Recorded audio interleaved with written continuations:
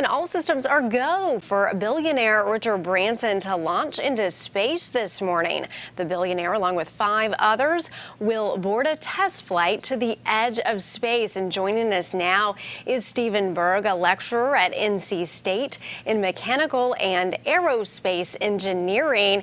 And thank you so much for being with us. We want to talk about what is the significance of Branson's journey. Yeah, so this is a little bit different than, human space flight that we've seen before, in that, 4 people on this flight aren't, NASA selected astronauts or Air Force personnel that have been, selected and have trained for years for this mission. This is a billionaire and 3 of his executives flying in a rocket to a suborbital trajectory just past the edge of space, I guess, depending on who you talk to.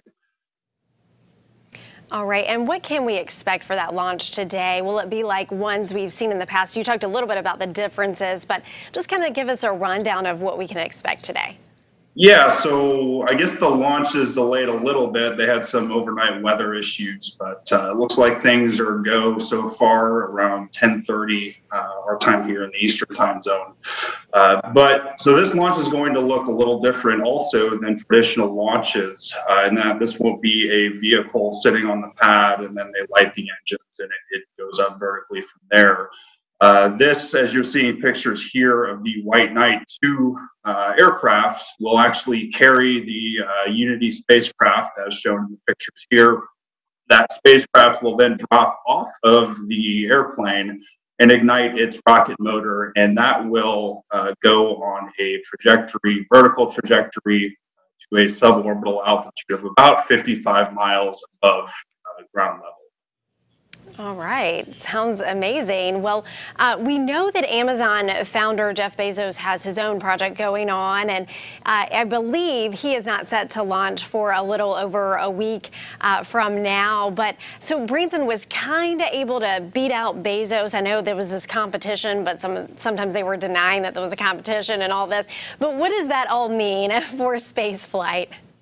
Yeah, so yeah, I mean, you can say what you want about it being a competition or not being a competition. Frankly, it is a competition, and why wouldn't it be? I mean, they're competing for people to buy tickets on their spacecraft, right? But to me, the interesting part is what this means overall for the space industry, in that this is sort of the first steps that we're seeing toward everyday people, and that may seem hard to believe right now, as a ticket on Branson's spacecraft will cost north of $200,000. But nonetheless, this is the first step toward, normal, regular people being able to hitch a ride to space, technically one day. And we do hope the costs for these rides do fall as we learn more and get more experience with these types of spacecraft.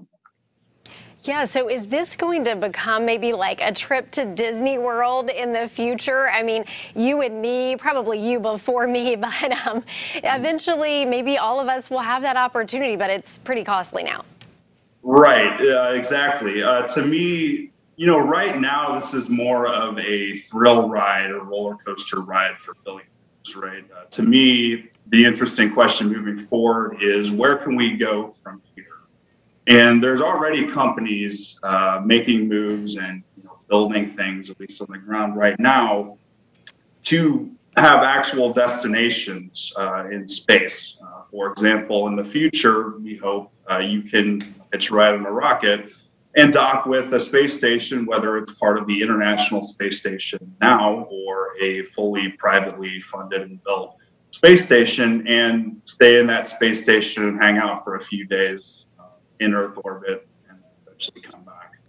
And then maybe eventually in the future, you can go to the moon and hang out on the moon and play around the golf. I don't know, whatever we decide to build on the moon in the future.